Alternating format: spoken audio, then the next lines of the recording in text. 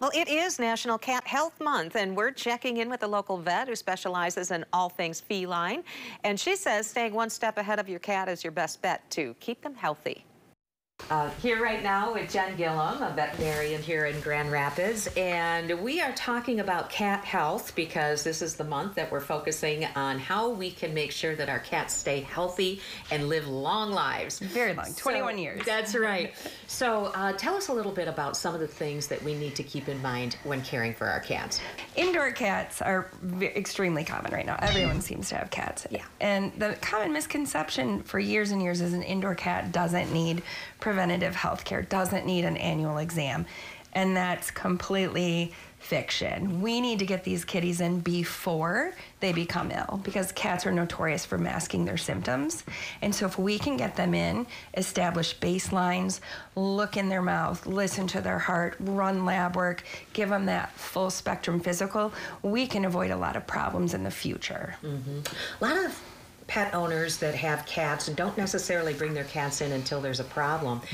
And like you said, what is their tendency if they are having a problem? They may not tell you. Exactly. A dog's going to be kind of wiggling around in your face, broke my nail, take me to the vet. A cat may be more aloof, may go off and hide, may cut back on how much they're eating or drinking or using the box. Very subtle changes, but any change in a cat's overall demeanor and patterns, because they're creatures of habit, if that lasts more than 24 to 48 hours, we should know about it because they mask their symptoms so well.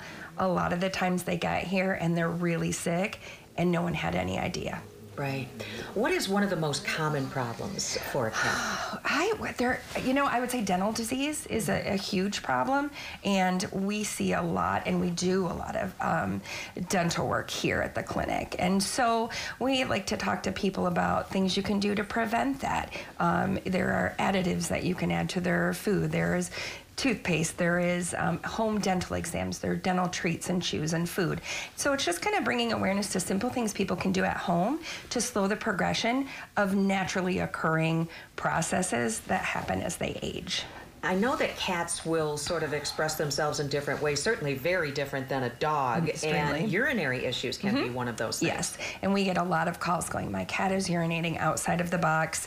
Immediately owners think, could this be behavioral? But I would say probably 80% of the time, there's a medical reason for that.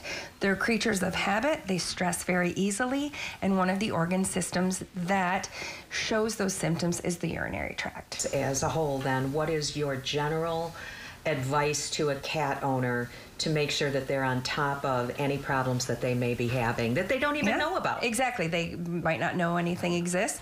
Annual exams. I think the focus should be on exams, not so much vaccines. We cater that to each client depending on their lifestyle, but get them in once a year. Let us give a complete physical, point some things out that maybe we can do together simply at home to hopefully prolong their lives and keep them in the best shape possible. Okay. Thank you so much, Jen, for joining us. We appreciate it. Thank you.